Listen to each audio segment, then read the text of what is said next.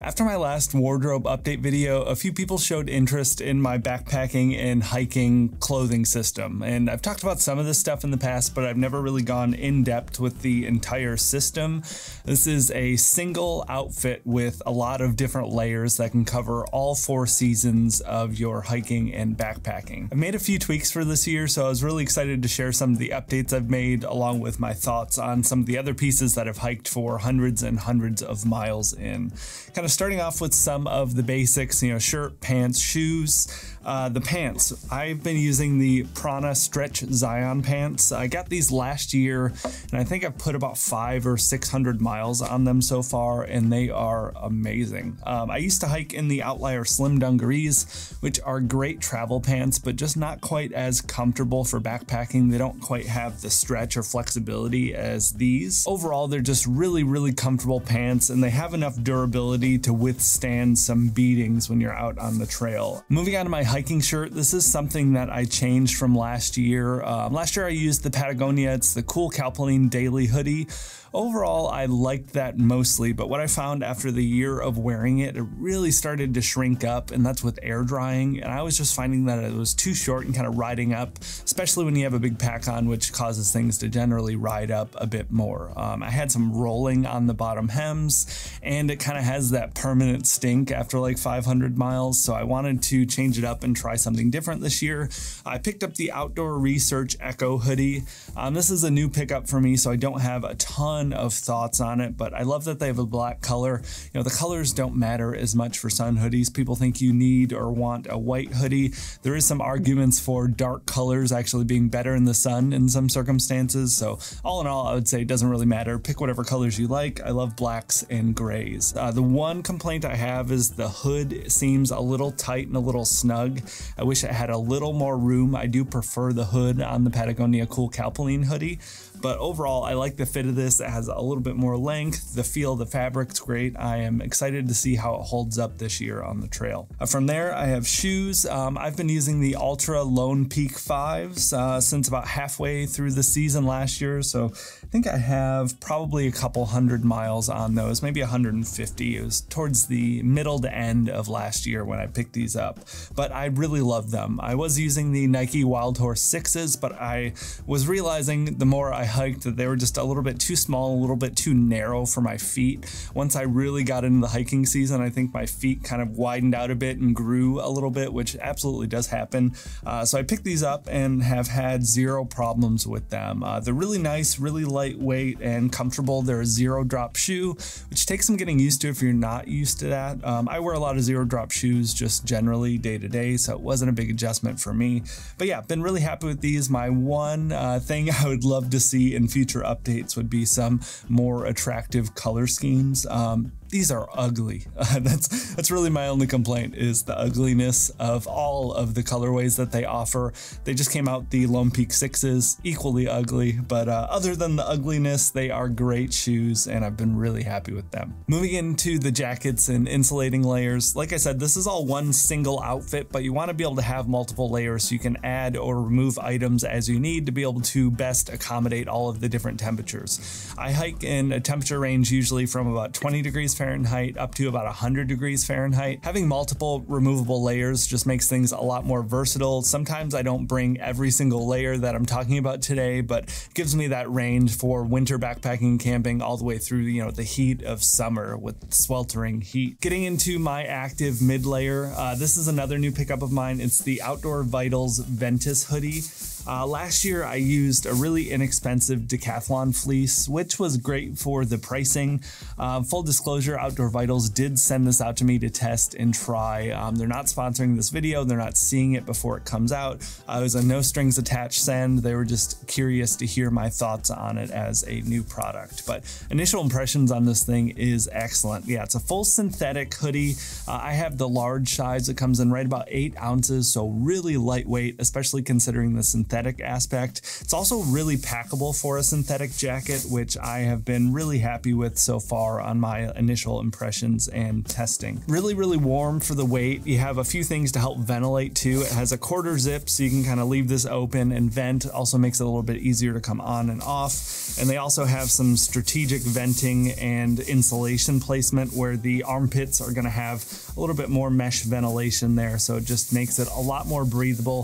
This is something great, you know, on a chilly morning or during, you know, the whole time during a winter hike. You can throw this on, keep it on. You're not going to worry about sweating when it's cold, which always can be a dangerous situation. But even just to wear around camp or around town, I love the cut of this too. The armholes go up really nice and high. It's a good athletic cut, so you have a lot of the flexibility still. But yeah, initial impressions are great, and I can't wait to get this out. I'm actually headed out on a trip tomorrow, so I'll probably be out in the backcountry when this video goes live. I'll share my thoughts once I get back in the comments. But yeah, the Outdoor Vitals Ventus hoodie, new pickup, very excited to look into that a little bit further. For my down insulation, kind of a camp jacket, I have the Mountain Hardwear Ghost Whisperer 2. This is another really ultralight jacket. It comes in at 8 ounces. It's 800 fill down. I picked this up last year and used it all season and really, really love it. I love the cut of this too, you know, kind of a slimmer athletic cut. So it's nice and flattering. Not that that's the big important factor when you're out in the backcountry, but we all want to look good, let's be honest. But yeah, I really love this thing, really nice and warm. These two comboed together are just amazing. Generally, down jackets are going to be ideal for hiking and moving. That's why you want to have that synthetic mid layer and then a down jacket just to wear around camp, because if the down gets wet, then it's not going to work as well and it's not going to insulate you like a synthetic jacket would. So when you're sitting down, you're not moving around, having both jackets, you can stay nice and cozy when you're having dinner, hanging around a campfire, or if you really need to bundle up for a cold night of sleeping. And last and probably least is my rain jacket. This is something I really want to upgrade. I have my eye on the Arc'teryx Beta LT. It's going to be quite a bit heavier than this, but will suit me a lot better in some more severe conditions. But this is the Frog Togs Ultralight rain jacket. This thing is ugly. It's crunchy, it's noisy, definitely not my favorite, but it comes in at 5.7 ounces, so I think that's 160 grams, if I remember right, weighing before this video. So super lightweight. It's a great emergency shell to have. You know, I probably wouldn't love having this if I was going on a trip that I knew was going to rain the entire time, but as a just in case or an emergency shell, this thing is great, especially considering it's like 20 bucks. But that is my jacket layering system. Let's move on to kind of socks and underwear and that sort of stuff. All right, so these are all of the odds and ends. Starting off with the underwear, I have the Ex Officio Give and Go boxer briefs. I picked these up for traveling mainly and have really enjoyed them for backpacking as well. Really lightweight synthetic boxer briefs, quick drying, comfortable. For socks, I've tried a lot of different things and this combo has proven to work really well for me and really prevent any blisters or foot problems compared to a lot of the other stuff I've tried in years past. I always wear liner socks, which liner socks are just kind of a thin sock layer that you put under your main like insulating or cushion socks. These are from Fox River. Apologies if they look a little nasty. White socks for hiking, you know, they're kind of always going to look a little dirty now, but these are just a really thin synthetic liner sock. I really have enjoyed these, and once I picked these up, like I said, I haven't gotten any blisters in the 2 years I've had these. And then for my main sock, I have the Darn Tough hiker socks, another crowd favorite. Not much else to say about them, just a really nice wool sock. You have a little bit of padding, definitely some good insulation if your feet get cold, but they're not going to make your feet hot in the summer months. This combo is absolutely excellent for me.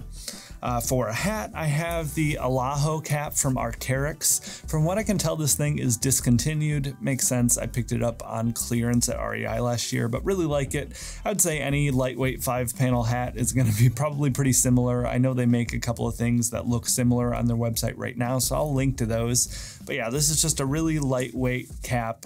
It's nice to just have something to throw on your head to get a little extra sun protection in addition to the sun hoodie, and it's just comfortable and you all know me, I always love wearing my hats. For something a little bit warmer, I have the REI insulated beanie. This is a merino synthetic blend. I've had this for quite a few years now, like 5-6 years, I think, and it's comfortable, it's nice, it's held up really well over time, it's inexpensive. I think they're like $16 or $17. Not much else to say about that. For gloves, I have the Smart Wool liner gloves. This is something, if you do a ton of winter camping, you're definitely going to want to pick up some heavier weight gloves, but these have worked really well for me. Just a really thin merino wool glove.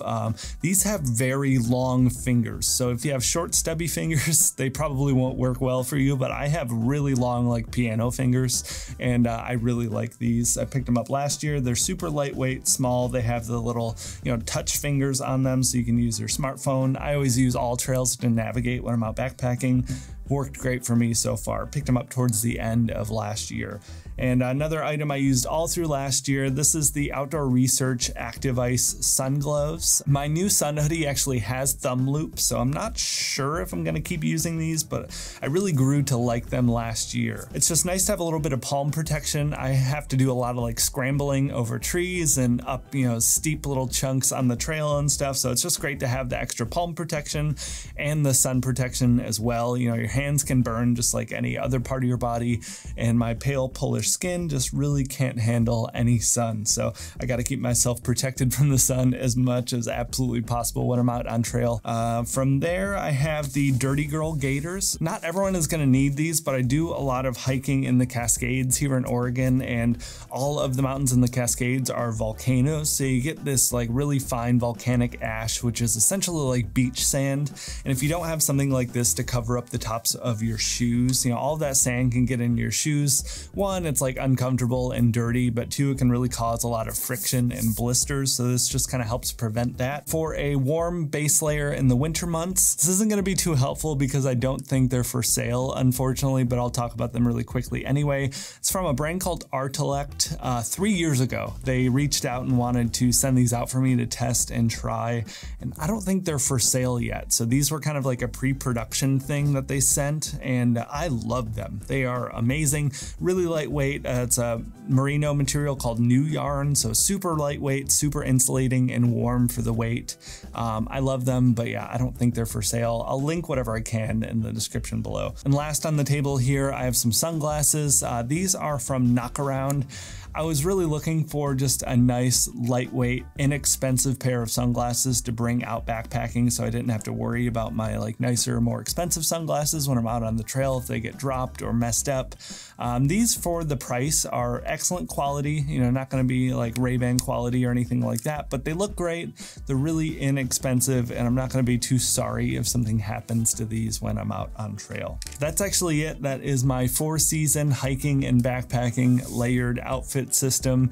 When I was getting the notes together for this video, I was like, wow, this seems like a whole lot of stuff, but it really is one single outfit.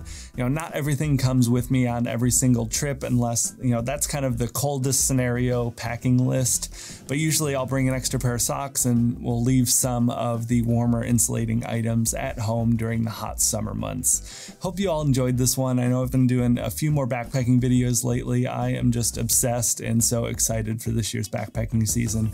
Have a ton of great trips planned. I'd love to hear if you have any trips planned this year. Let's get that discussion going in the comments, but thank you all so much for watching. I'll talk to you in the next one.